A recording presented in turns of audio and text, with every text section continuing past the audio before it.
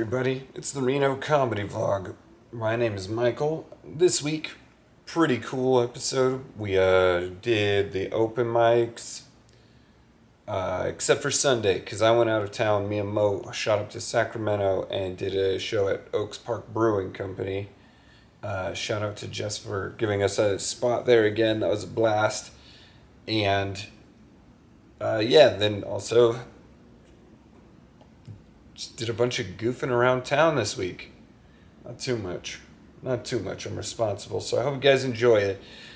Oh man, it's just kind of a lazy day. I'm just relaxing here in my loungewear, so make sure you leave me a comment about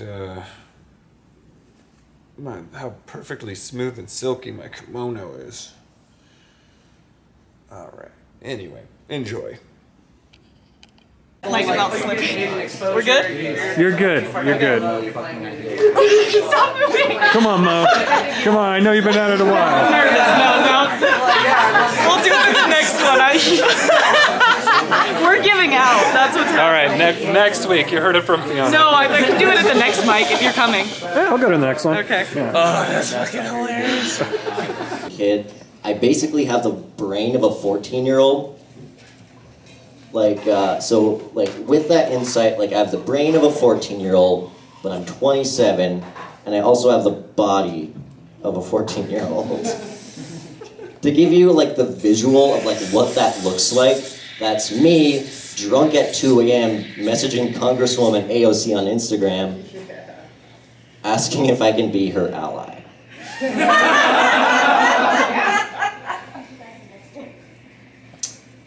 She never read my message. Woman of the people, yeah, right. Fucking read your Instagram posts. Or messages. To be fair, all I messaged her was, you up?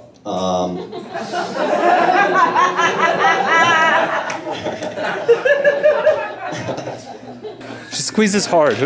No, she doesn't. Oh, okay, yeah, we get it. Mo's indestructible. She squeezes hard. No, I'm just used to body triangles. Oh, that makes sense. So when we hook, we go Brandon, you ever been in a good body triangle? This, across the waist, and then we Me neither, man. Yeah. So all of our fat, all of our calf and everything, just crushes. I wouldn't necessarily call it a good I feel like maybe just I've been in an average body triangle. In one, yeah. I got you. Fall off. I'm saying, oh, you're so much shorter now that you don't have your. I know. I'm like. You guys, do you know the recording artist Childish Gambino? Are you guys familiar? Yeah, I like some of his music. Some of his older stuff, he has some weird lines. He raps a lot about fucking Asian women, which is a bit weird. Repeatedly. There's a line where he says, "Is it racist if I say her pussy tastes like edamame?" Yeah, it is. It definitely is. Good of you to double check on that, though. But what was weird was they passed out her ashes. They passed out her ashes in these little baggies that I have only ever seen drugs come in. There was just too many people at the funeral, they had to get it organized. So they gave everybody a little baggie, and I'm drunk, because, funerals. And later in the night, me and my cousin, it's a degenerate family, I'll just get that over with real quick. We sneak off to the bathroom, and we realize about halfway through the trip that we have been snorting our grandmother. Hello. It's just a random Wednesday. God, there's something that's been bugging me. It's this is my apartment building. It's a refurbished hotel, and then all the rooms are these little studio apartments, and I just been looking at this murder stain here for weeks and just wondering, whose is it? Who died right here, inches away from where I sleep?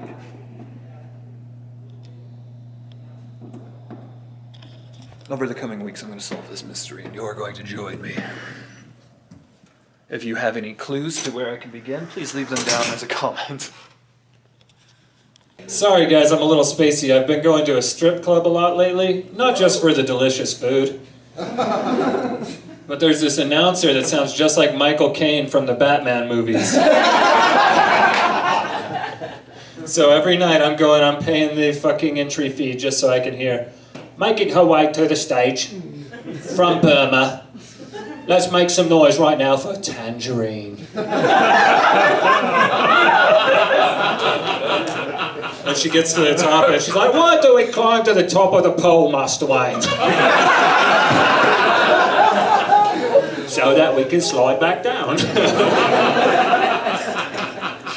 I'm so glad that went well, because I've just been doing that voice while I'm like doing the dishes and stuff. I'm like, I won't bury another member of the Wayne family, I won't do it. And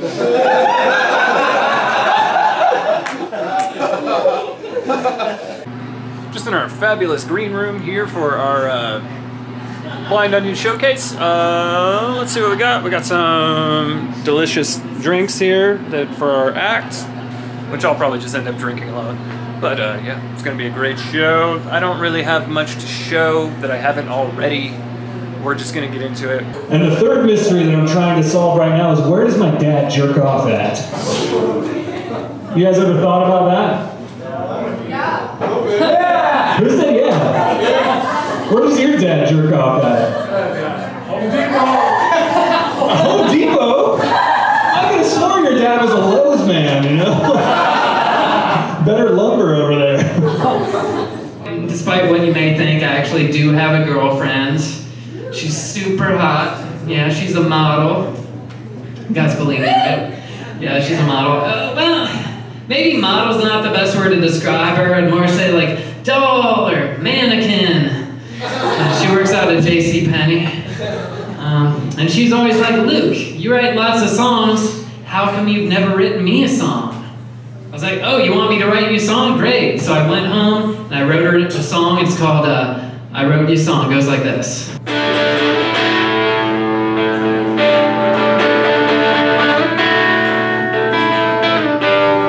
If I were to write you a song, it wouldn't be very long, 'cause this is it. Thank you.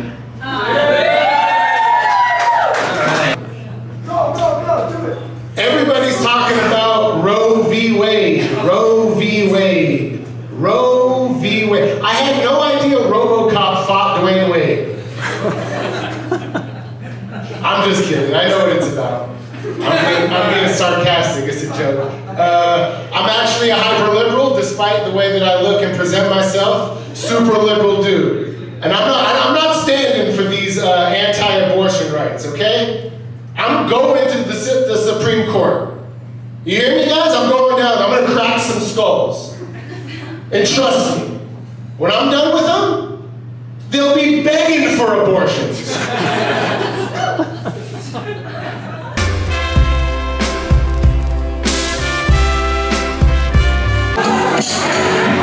I film a vlog. That's my friend. He's going to be on the internet for this. Mogo Bina singing karaoke.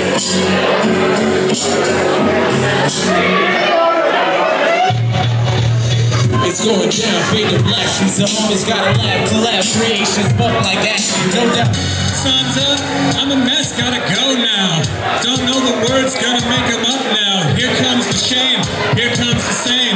Look at my dick, cause I'm going insane. Hey! 1, 2, 3. Let me at least get changed. I feel so underdressed. I've been handing out flyers because obviously working with Wayne for so long. Oh, I printed out flyers for today's show and also my show on Friday. And oh, smart. Oh, right. So I was over at a vegan food festival and I was just like, anybody that like talked to me, I just gave them a flyer. So we'll see if both like vegan food. Well, actually, are you a vegan, Drew? My wife is. Ah. So, I mean, I'm 70% vegan. Sure. Like 70-30. I'm an omnivore. Yeah, because you don't have much of a choice. Yeah, exactly. It's like, and I mean, there's a lot of good shit out there right now. Like, I don't know if you guys have, like, Impossible meat, incredible. And then there's like this fake chicken patty that is better than any chicken patty I've ever had. So I'm like, I kind of like that more than real chicken. Technology's coming, it's catching up. Yeah. I know, and it's like the breading is the best. Gardein chicken patties is. Can you turn off your camera so I can say something that might get me canceled? So.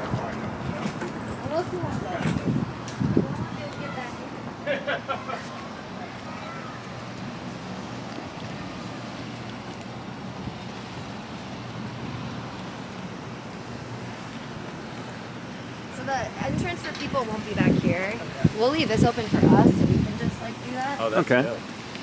The actual entrance is up here. There's like a sign that's gonna go out. Do they use this area usually, or is it usually closed off? We do it for big parties. Like I've done like a few weddings back here. Yep. And like we did a beer festival in here. I'm so sad that the incestuous lady left. I was gonna talk to her. You know what my favorite kind of porn is? None, because I'm going to heaven. So, how about that? I should start with this. I'm not smiling right now. I just have a fucking overbite. So. This is my face all the time. I'm very sorry. Face is not punchable. Give it up for Michael Graham. Was that sarcasm or? Like, okay, if you guys want to punch me, you can just Venmo me directly for that. Like, I'm from Reno. I'll do anything for money. Speaking of, I am from Reno. It's called Las Vegas' sister city, but that's like if it's a younger sister that got teen pregnant. You know what I'm talking about? Well, this is a city that they took away Lime bikes from us for throwing them in the river. It's the drunkest city in America. You look like a Hunter S. Thompson that got Fear and Loathing in Thailand when you were fucking a child. I'm sorry, man. I couldn't resist that. No, it's okay. Everybody else is thinking it. You're owning it. You have the power.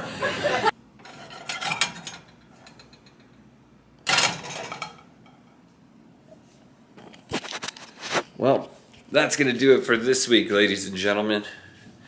Hey, make sure you go ahead and support all of my hilarious and fantastic friends. You're going to be able to find all their social medias tagged in the next page. Leave some comments telling me what kind of shit you want me to go check out. We got way more coming up. There we go. What else we got? Other than that, yeah. Keep supporting. Make sure that you are showing this to other people. It's the only way we're going to get more eyes on these people. But thank you guys for all the support that you are doing. Other than that, I hope that you guys stay fucking sweet, bruh. I don't like that part. Well, I wonder if she's married or if she gets around. And I think of how we spent our one night stand lying down. Oh yeah.